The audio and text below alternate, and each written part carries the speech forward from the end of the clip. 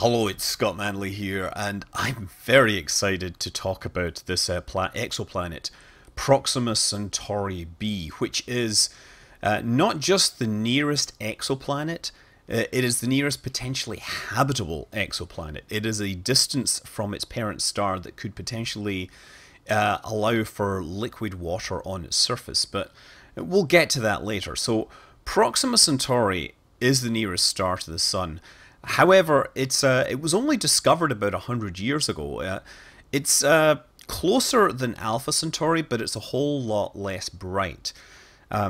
So let's just talk about that.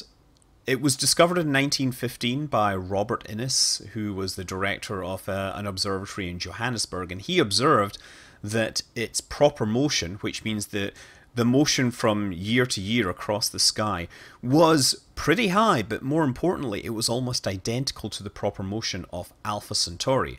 And so he surmised that it was very close, might be even closer than Alpha Centauri, but also that it might actually be attached to the Alpha Centauri system. So Alpha Centauri is actually made of two stars. It's one of the brightest stars in the sky, but it is a binary. It's made up of two stars. Alpha Centauri A is 1.1 solar masses and is about 50% brighter than the Sun. Alpha Centauri B is only 0.9 solar masses and it's about 50% fainter than the Sun. But together, they are one of the brightest stars in the sky, and certainly in the southern hemisphere. Now, those two orbit each other in like an 80-year orbit, so they're relatively close to each other, I guess. Like distance of Neptune, but Proxima Centauri is about 15,000 AU away. That is a really, really long distance, and for a long time they weren't sure whether Proxima Centauri was actually in a bound orbit around Alpha Centauri, but the odds of it not being part of the system are pretty remote. I mean, just to have the same relative motion and to have a relative velocity that's so low would really imply that they at least evolved together in some way or another. Now, Proxima Centauri is about 12% of the mass of the Sun, so its radius is about 15%, so it's really small. But because it's small, that means its energy output is very, very low. In fact, its luminosity is about 0.17% of the Sun. That's 500-600 times fainter than the Sun. So anyway, yeah, people suspected for a while there might be a planet around it, and I believe it was called the Pale Red Dot Project. They were looking at it. They were looking at Doppler shift in spectral lines, and they believe in this latest paper that they have observed spectral line deviation over a periodic deviation of about 5 kilometers per hour, which is really tiny when you consider that you're really measuring this relative to the speed of light, which is quite high compared to 5 kilometers per hour. Anyway, the periodicity of this is about 11 days, and given the mass of this type of star that Proxima Centauri is, that would imply that it's in an orbit 0.05 AU. Now, we don't know the inclination, but we know that if the orbit was exactly edge on, then the mass of this planet would have to be 1.27 Earth masses.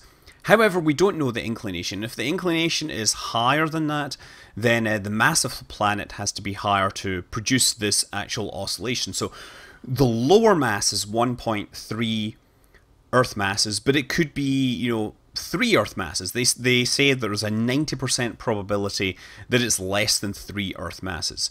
So let's talk about habitability, because a number of the news outlets have been, going crazy with this idea that there could be aliens or something, or we could send people to that planet and explore it and whatever.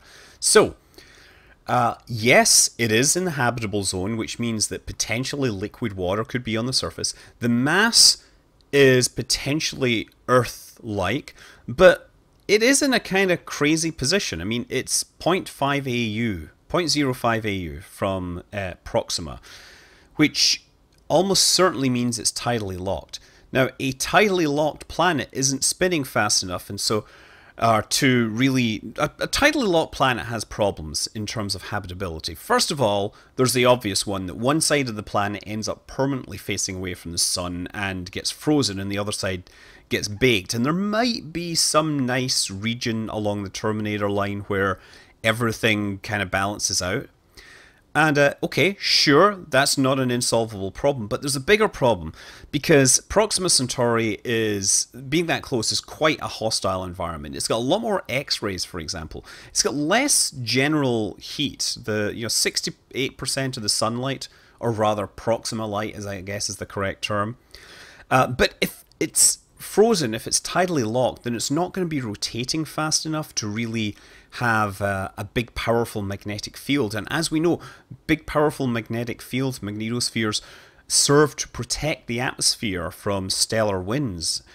And it could be that in the 5 billion years that this has been there, that it's just been stripped bare and there's no atmosphere left, and you've just got a giant vacuum of a rock ball sitting near this planet. But having said that, we know that the eccentricity is less than 0.35, and that is still allows for things like a 3-to-2 spin orbit resonance, rather like Mercury. If you don't know about Mercury, Mercury rotates, I think it rotates 3 times for every 2 times around the sun. So, and that's kind of held in constraint by its orbital eccentricity. So it's possible that although it would be normally tidally locked at that distance, that in fact it's in a spin orbit lock, which is a type of tidal lock which allows it to rotate. And that would actually be okay, because then the period would be of the order of weeks, a week, and therefore you could actually potentially have a strong enough magnetic field to repel the continual bombardment of the stellar winds and everything, and keep whatever life there evolves. Another interesting thing to note is that because it's a red dwarf, it's going to last a really, really long time. It's going to last, trillions of years. Something like 3 to 4 trillion years at its current rate of burning. So if there's any hope of an ecosystem, it will have plenty of time to figure out the genetics or whatever evolve. So 4.25 light years from Earth, that's how close Proxima Centauri is. 15,000 or is it 150,000 AU from Alpha Centauri. That is a really long way, by the way. 150,000 AU. If you play Elite Dangerous and you've ever gone to Alpha Centauri and tried to fly out to Hutton Orbital, that is a very, very long trip that will drive you crazy. Incidentally, actually, Elite Dangerous, they have a planet orbiting Proxima Centauri, but they put it in at 0.01 AU. And I believe there's actually an error. I noticed this today, that they put in the period of this planet is 31 days. So I think somebody made a mistake, and it's actually supposed to be 0.1 AU. Because that's what the period corresponds to.